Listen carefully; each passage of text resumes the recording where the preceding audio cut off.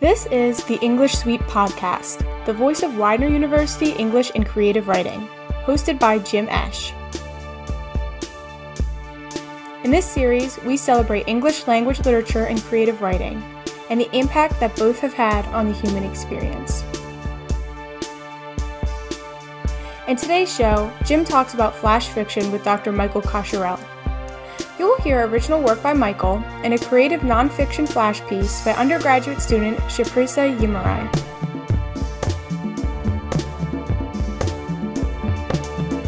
Michael Cosharel is Associate Professor of English and Creative Writing at Widener University, where he teaches courses in American literature, fiction writing, and composition. He is the author of two collections of short fiction titled Still Time and Here Is Where, Stories. His first novel, None of the Above, was published by Unsolicited Press in February 2019. He has co-edited several collections of scholarly essays, including most recently, Critical Insights, Flash Fiction. For more about Michael, visit him at michaelcosharel.wordpress.com. Michael Cosharel, my colleague and friend, welcome to the English Suite. Thank you, Jim. It's great to be here. Thank you for having me. You become an expert in this type of fiction, known as flash fiction, both as a scholar and as a practitioner of the art. But a lot of people in our audience might not know what this is. So for the uninitiated, what exactly is flash fiction? Yeah, flash fiction, when we talk about flash fiction, we're talking about works that are usually less than 1,000 words. So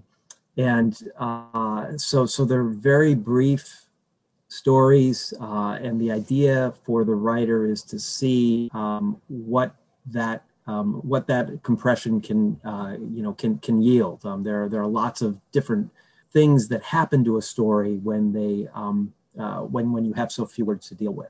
So there are lots of other subgenres under flash fiction, like microfiction and drabbles and hint fiction. And, with each of these, the word count gets lower and lower. There's almost kind of a literary limbo that's performed. When did flash fiction become a term of art? What's the history of it? Flash fiction, the name that is used today goes back to the early 90s. There was a volume of flash fiction published by that name, but flash fiction has antecedents. Well before that, we go back to Hemingway and some of the works in his In Our Time from 1925, his first collection of Nick Adams stories. And then we go back even further to, Kate Chopin and some of her very brief works like A Story of an Hour, the frequently anthologized story.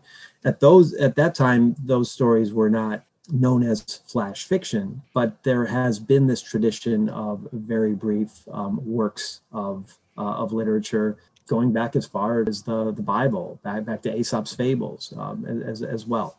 Yeah, I remember when I was kind of coming of age in the 70s and 80s, we used to call them short shorts. Mm-hmm. And that term went out of style, I think, with hot pants and tube tops. You don't hear short shorts too much anymore.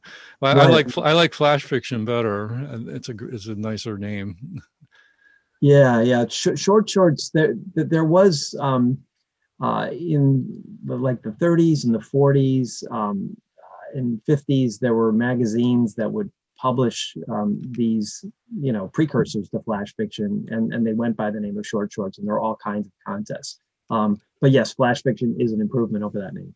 So how did you get into this form yourself as a creative writer? Like what drew you to it? And do you want to tell that story? Yeah, I think I began writing flash fiction probably in the early to mid, maybe like 2005 or something along those lines. And it came about really by necessity. Shorter works were easier to draft and revise and complete in the midst of a heavy teaching load. And so, but after that, I became fascinated by the challenge of trying to accomplish a lot in a small space. So given those limitations, what could I do? What kind of surprises could I create for the reader, for myself? And so what really attracted me to flash fiction was the possibility of experimentation, because it was really a low risk proposition. You can experiment. If it doesn't come out the way you like it, you can always go on to another short piece. And it was also high reward, because you never knew, what you're going to find. Sometimes you strike gold, and you love a piece, and it's kind of taking your writing in a new, surprising direction. So that's what really kind of got the ball rolling for me. And do you find yourself, when you write, I know you've written a lot of short stories, is this like your main gig now when you write short fiction? Do you tend to do flash more often than like a full length short story? Yeah, I think in the last year, especially, I trace it back to the beginning of the pandemic. I started writing these drabbles, which are 100-word fictions, and they have to be 100 words exactly. That's the definition of a drabble. And so I said, okay, that's a particular challenge. Let me try that. And I started writing one, and one led to another. And I found that, probably because I felt myself confined by the pandemic, I thought, well, let me try to confine myself in my writing as well, and see what I could do within those restrictions. And so over the last year, I've written about maybe 90 pieces that are 100 words, 200 words, or 300 words. Some of them have not turned out quite so well. Some of them, I'm quite happy with, and there are a lot in the middle at this point. Did you say 90? 90? 90, yeah. Wow. I'm impressed. Well, once you get on a roll, they're like potato chips. You can't eat but one, right? I wonder if you could maybe share one of these, and then we'll talk a little bit more. But do you have any drabbles you want to read? Yeah, I've got a couple that I wrote within the last year, and they have been published. So this first one, makes a lot of sense to read to begin, given what we are going through and what we've been going through the last year. It's called Quarantine, and it was published in a local journal called Avunque Siamo. And I'll just read it here. It's 100 words. When watching windows grew old, they tried many new things: recipes, languages, positions. One morning, a friend texted, "Soap cutting videos." After breakfast, they took laptop and bottle to bed. He clicked play, and they watched the blade slide, soap pebbles like cereal spilling down in its wake. Occasionally, they sipped champagne. Neither said a word. After, she sighed. Another? He stared at blinds. She felt across his body for play. He wanted to say there was tomorrow, the next, and the next. They should spread out the fun, a pat of butter over a long, dark slice of toast. Nice. So tell us a little bit about where this one came from, and how do you kind of tell a story in 100 words? A lot of times when I write stories and I go back and I try to think, well, where did this story come from? I just cannot put together any kind of coherent narrative. But with this one, the story began with my daughter's fascination with soap carving or soap cutting videos. And these are videos that are all over YouTube, and they run of different lengths, and they just show people cutting soap, and they're pre-cut too. So when the blade swipes over the surface of the soap, the little bits of the soap just kind of fall all over the place, and they kind of plunk down onto the floor. So that's what I was thinking of with the soap pebbles, like cereal spilling down. So that I felt like I had to write about that in some way. And of course, I was, feeling very constrained and constricted by, doing the social distancing, especially the severe form of that we did back in March and April. And also the kind of sense of not knowing when this would end. And so I wanted to just somehow convey that. I think with a lot of flash fiction, the best way to close or to conclude a piece is by focusing on an image that suggests a state of mind of the character. And that's why I thought the character should be thinking of the future like a long piece of toast. So I don't know if that comes out as a coherent narrative of how I wrote the story, but those are the things I was thinking about. Yeah. Do you have another one to share? Sure. So this one's a little bit different. And I guess the initial inspiration for this one, which is called The Long Arc of History, is that phrase or that idea that the arc of history, bends towards justice. And so this was a piece that was published in Unlikely Stories Mark V. It was published last fall. And the title just kind of bleeds right into the piece itself. So I'll read the title and then just go on with the story. The long arc of history is actually a hose, bent, kinked, spun up like a snake. All you want to do is undo the mess enough to stretch the nozzle to your puny garden, where fruit drops dead on brittle earth. People shout from windows, "A weapon! Call the cops!" You plead for help. Pull, untwist, slip nozzle through endless coils. Leaks! From here and there, water strikes full in your face. "Justice!" roars the mob. You go under, whirled, a sea mean swirl. That night, the vigil over, someone sneaks out to wrench the spigot right. After the fact, kindness, sure, but not an answer, nor even consolation. So this one reads very differently than the first one you read. Yeah. I think. So again, I think I was just responding to that idea of the long arc of history bends towards justice, which I sometimes find hard to, believe.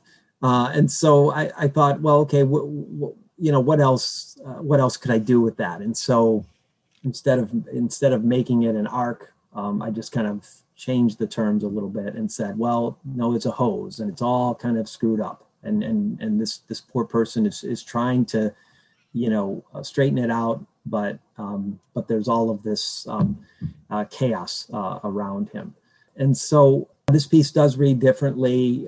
It's more, I guess, like a parable, perhaps.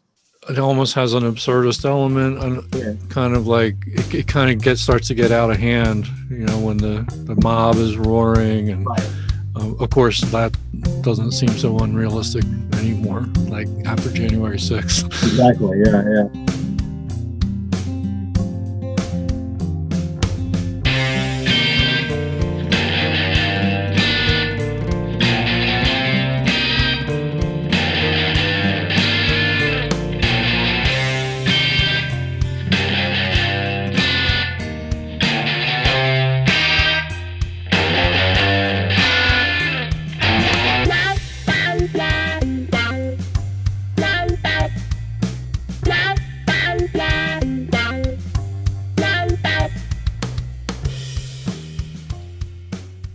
And when you're writing something this short, you just sometimes you just kind of go with it, and you turn off your brain temporarily and just say, all right, well, I'll get this out, and I'll worry about figuring out the quote unquote sense behind it later. And when you do that, it allows you to go places where you wouldn't normally go. And so I like that. It's kind of exciting. Because if you do wind up spinning out of control, then at least you're just dealing with 100 words that you have to kind of get into some kind of order. When you compose these drabbles, are you keeping an eye on the word count, or do you kind of like write a little bit long and then pare it back?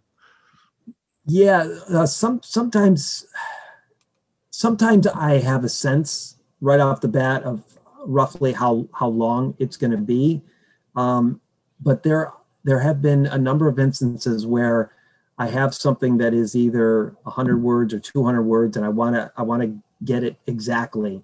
And then when I write a draft, I have something like, 130 words, and I think to myself, okay, how am I going to get rid of 30 words? And initially I think it's impossible. But the more I think about it, the more I kind of worry over it.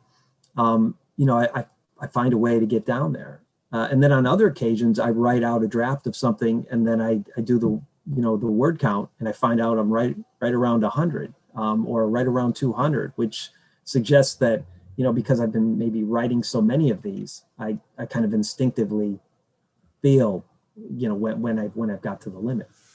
When you drafted so many of these, like, where do they start from, prompts, or like where are you getting your starting points from? Like, how does and how do you say, like, okay, this is now going to be a drabble versus a longer story? Yeah. Sometimes, as far as the second question is concerned, sometimes I'm not sure at the outset, what it's going to look like. There have been occasions where I have started out something that I thought was going to be, relatively brief, and it turned out to be a full-fledged short story, or even something, kind of approaching novella length. I just kind of wound up, growing the story more and more. It just felt like it needed to go in that direction. As far as inspiration, I usually don't write from prompts. So I guess the prompts that are just from situations that, or things that I'm thinking about. But I know some people respond wonderfully to prompts. It's just something that I usually don't do. And I know you've written about Flash in your scholarship. Like, how much of this feeds into your teaching? I know you teach a lot of Flash fiction too. Like, and I'm just kind of curious as to how teaching Flash fiction goes over with the students, and how do they respond to it? And do you find it's maybe a better approach to teaching fiction than some other ways you might teach fiction? Yeah, I think the students really enjoy it, and I think they enjoy it for a lot of the reasons I enjoy it, because it's manageable, and it's such a pliable form. You can experiment, and if something doesn't turn out how you like it, you can go on. I think students also like it because they can do. Speaking of experimentation, they can do various. They can use different forms and tell a story in a different form. Like, for example, through a list, or they could write a Flash fiction as a series of directions, and so they like appropriating different forms. And trying to use those forms to tell a story in an unconventional way. Do you have maybe one more to read? Mm-hmm. Yeah, sure. Let's see. Why don't I read this one that was published in Fiction Kitchen Berlin this past fall. The Fiction Kitchen Berlin is a great journal out of Berlin in Germany. I love the title. Yeah, it's great. The name of this piece is Way to Go. This, speaking of, you were asking a question about prompts before. I guess this counts as a prompt. I was reading an article about a discovery that was made about two insects that had been preserved in amber, and they were engaged in the sexual act. And to me, that was very fascinating. And so I read that article, and this story kind of grew up from that. The name of the story is Way to Go. When notified of their impending demise, the couple deleted the forums. Who didn't? in those early incredulous days. Undaunted, the easement sent symptoms: fever, chills, piercing pains. Then options. Shivering, costly meds nearly gone, the couple scrolled. Cliff, lava, ocean, amber. Amber, wife croaked. That story in the news. 2 prehistoric flies caught in the act forever. Husband laughed, his thin cage rattling. Our final act of resistance. Porno, cough, for posterity. The finisher, polite, unassuming, came to install all the equipment. Sober now, the couple disrobed, climbed into bed. What you'll find is smooth, the finisher explained. Close your eyes, imagine honey.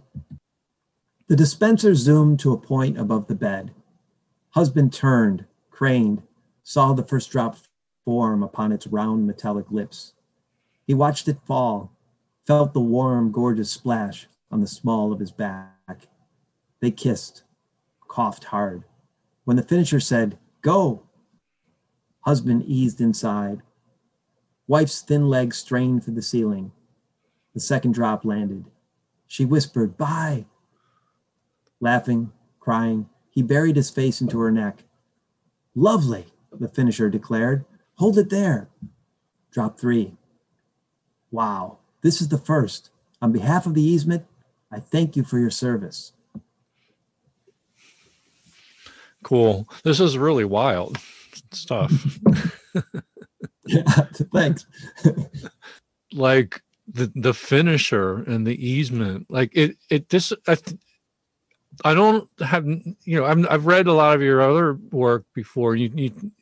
I've always associated with you more with like a realist vein, and it seems like you're going into new territory with these kinds of fictions. Is that fair to say? Yeah, I think exactly. There's something so wonderful about Flash in that, the constriction forces you into directions that you wouldn't normally go in. I guess I would be more concerned about trying to carry this out over the course of a 15 or 20 page story, and maybe I wouldn't have the courage to do that. But within 200 words, anything goes, and that's one of the things that I'm enjoying discovering about Flash fiction. And the challenge with this one was how do you create a dystopic world in 200 words? You can't do a lot of world building, and so I tried to just kind of hint at it, and then just give this person a name, the finisher, give this organization or this government or whatever it is, a name, the easement, and just let the reader kind of build in the world around those key details.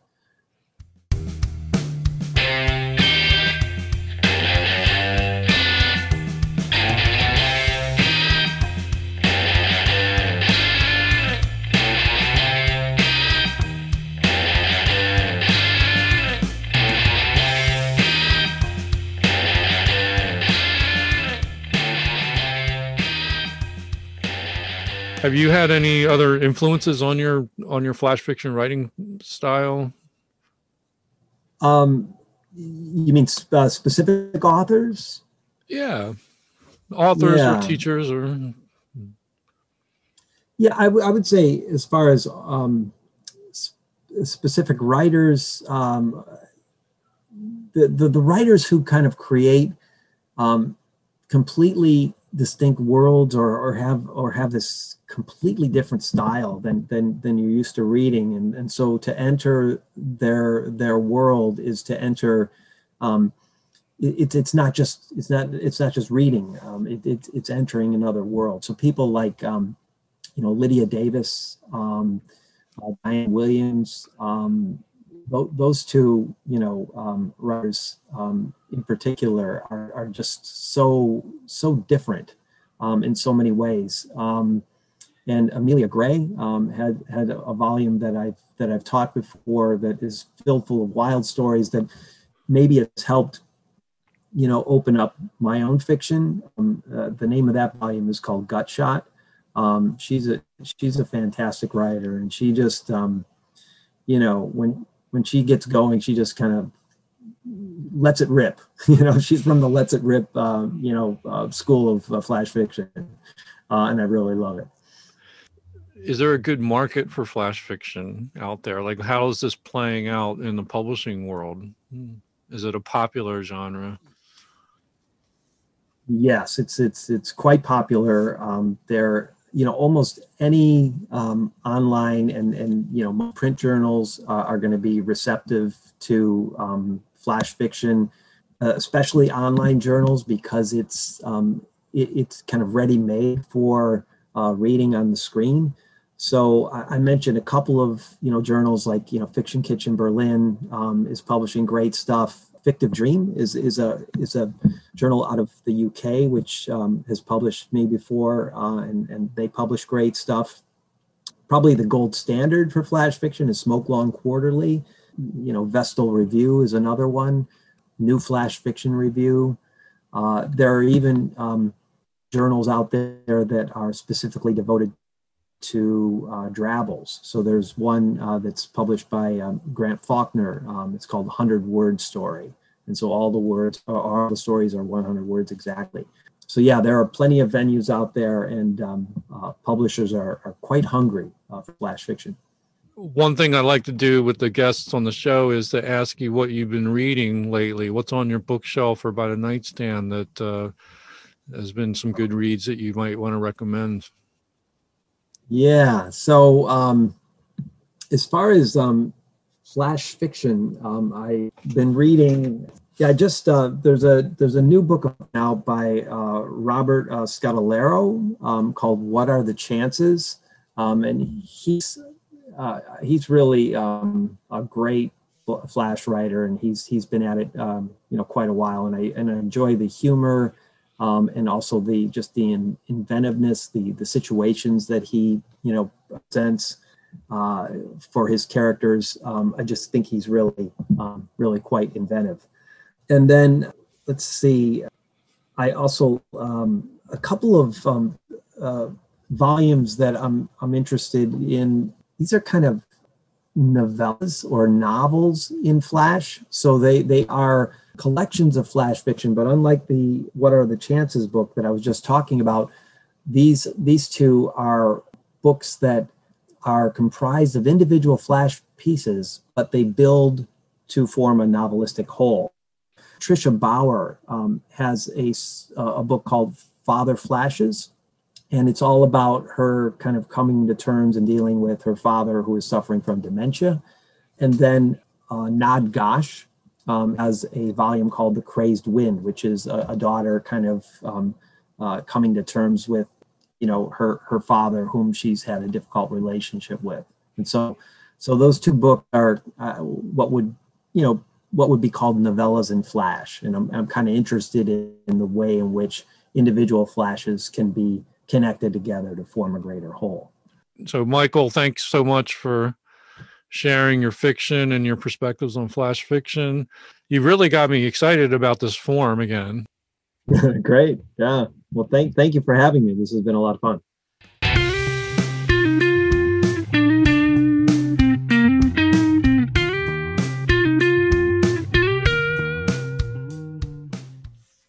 So we have a special guest on the podcast, one of my former students from last semester in the advanced fiction writing class, Spresa Yimirai. Spresa is an Albanian-American writer and one of our undergraduate students here at Widener. Spresa, I think you see yourself more as a poet than a prose writer. Is that fair to say? Yes, it is fair, although I am an aspiring writer. I do want to, at some point, yes, and explore.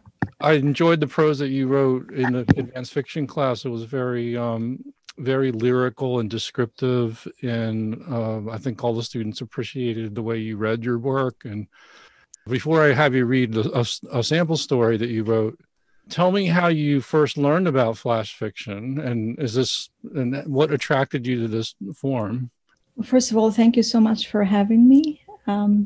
I took a class with Dr. Pobo in flash nonfiction last year, and it just happened that the genre is something that I've explored unknowingly. I've written a lot of fragments, prose or poetry fragments before, and throughout my whole life, this is how I've started to write poetry, from a base of prose, lyrical prose mostly, which I end up then editing and forming in a way that it takes a flow as a poem from that point on. So you see an affinity between flash fiction and poetry that's very comfortable for you. Yes, I do. Yeah.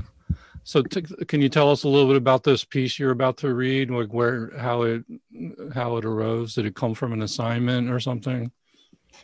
Yes, this was an assignment in Dr. Pobo's class, and it's something that happened roughly in 2009, I think. An accident I was involved in, which didn't involve anybody else, just me in a car. I was driving and it was raining, and I don't speak of what this is, why this piece was so evocative for me and important for me to write about, but I hope it's there and it will come out. And what's it called? It's titled, I titled it Restored in Faith, because there's a moment where loss and grieving gets restored in that moment, in that challenging moment where I actually faced death in that accident. I thought that I wasn't going to make it. Okay, let's hear Shpresa read Restored in Faith. Driving south on Route 95, after sending my kids to school and daycare, on the far right lane, an early morning, I savored the sweet and tart aftertaste of my mother's undressed plain donuts. I remember she used to sugarcoat them and rarely drizzle with honey. Wheels slip over the ice-glazed road, and the sky begins to lower an ashen cloud from which emerges a herd of white-tailed deer charging at me. I meet briefly with fear in their waterful eyes and hear their trot fastening over the hood and the roof, falling on the ice sheet, melting behind. The heavy current of the morning traffic flows ahead solemnly. The radio is barely on in the background. I listen to the rain sound surging from the lively and still surfaces it meets. I accelerate through the flood without knowing how deep of a puddle I've entered, and I lose control. The car spins twice, a deadly dance, shifting 3 lanes over to the left, ending with a loud slam against the highway's concrete divider facing the dense, fast-moving, oncoming traffic. I hear myself think, now I will see my brother again. But the cars and tracks slow down, passing me. Looking back on the accident, I do not think of death, nor being afraid of it. Surprisingly, I wasn't. I remember turning the car back on, taking the first exit, parking on the side of the road, then taking a taxi to work. When I returned home, what had happened sounded so surreal to everyone, I stopped talking about it. Trapped in the forefront of my thoughts repeats the impression of the words I hear myself say, like air bubbles trapped in crystal dome paperweight weighing on me. When my brother died, I didn't just lose him. I lost a big part of my mother, too. That's lovely. Very powerful. I like the way you describe the unfolding of the accident. I felt like I was right in the car with you, experiencing that. And then it seemed like you take it in the middle of the piece in this new direction where it sort of, the story sort of elevates to this new level where you begin reflecting on family. Do you want to talk about how you developed the piece? Was that something that you were consciously working towards? I wasn't, I don't know that I developed it, but I know that I tried to save the main point of what has haunted me from that accident. I regretted and I felt guilty the whole time of not thinking of my kids in that moment. And that's what brought this piece to life. That's what made me write it. But I didn't want to include that in the prose, because after you read that I took my kids to school, the reader would probably realize that that's something that's part of it. I didn't want to mention it. I don't know if that is a good choice or not, but for now, I think it works. And the thinking of the brother was, I'm assuming that was part of that experience, right? Yes, I was shocked when I was playing back what happened, when I gathered, myself, because it was quite shocking. I went to work that day. I didn't say anything to any of my coworkers. I didn't file a police report. I called someone and they picked up my car and got rid of it. And I went shopping with my father and my son and bought a new car soon after that. But when I went home, they couldn't believe the details of the accident. I was in shock because I would have never thought until facing that moment that I would have been happy in that moment. And I was so complete, feeling so happy that I was going to see my brother. And what it made me realize was that we don't come close to believing and having faith in the eternal life until we face a moment like that. It seems to me like this scene that you've described is just a perfect scene to capture in a flash, fiction or nonfiction, right? Like, at least, I guess everyone has their different definitions of flash fiction, but my sense of it is, I take the word on its face, a flash, like it's a light bulb flash or a spotlight flash, like where something kind of opens up in your experience suddenly, and often accompanied by whether it's an epiphany or some kind of insight or something meaningful or momentous happens in this little slice of a person's life, right? Yes, I agree. And I think that there is elements in there that are used as literary devices, metaphor or comparison, or things that may not be part of the reality and may be part of more fictional, but they are reflecting on the prompts on what really happened, on the reality of that moment. Do you find sometimes you'll start writing a piece in prose like this, a short, flash-oriented piece, but then sometimes it finds its way into a poem? And if so, how do you know it wants to be a poem versus a prose piece? I feel that, yes, I do. And I feel that it would end up being a poem from the beginning with this piece. I think this is probably going to end up being part of a series of flash nonfiction pieces that are related to one another from that time period, about 10 years ago, 12 years ago. But the tone and how much of the lyricism, which is characteristic that I don't pick and choose, but it's the way that I write. I prefer, unknowingly, involuntarily, it comes out that way by the amount of how lyric a piece is when it's written. I then know that I would need to, turn it into a poem. Well, I wish you great success with this style. I think you're good at it. Have you considered submitting any of this work to magazines? I have submitted twice. I do like Brevity because they do focus. And actually, that was a book from Dinty Moore, which is the editor and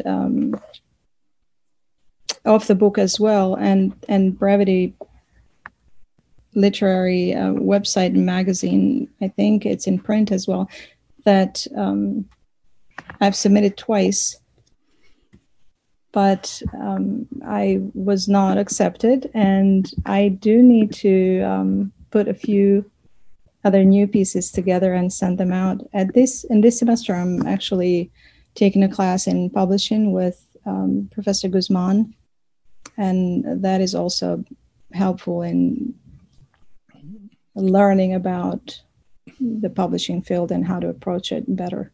Yes, yeah.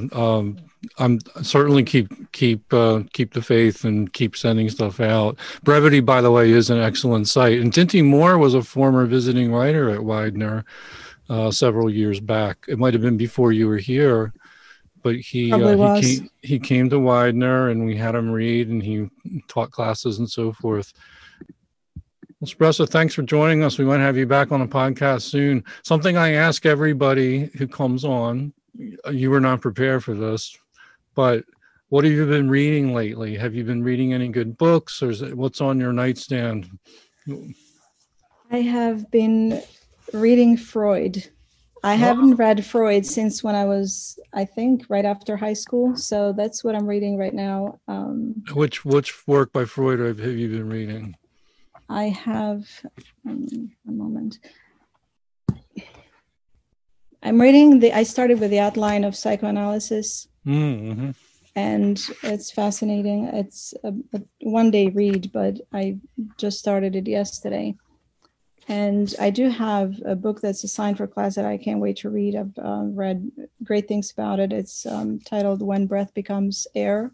This is for my English senior seminar class that I'm taking, but that's my next reading project. Excellent. It's always great to get recommendations and kind of hear what people have been up to lately. Let's enjoy Freud's written a lot of interesting stuff, and I do think he's a good writer.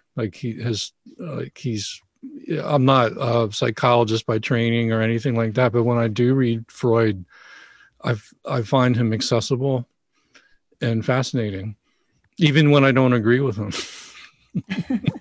I haven't disagreed with anything so far. I've gone, I've read midway of the book, but I find it very interesting and fascinating so far. Great. Well, thanks for sharing that. Thanks for sharing your flash nonfiction piece with us. And we'll try to get you back on the show soon. Thank you so much for having me. It's been a pleasure. Thank you. Thanks.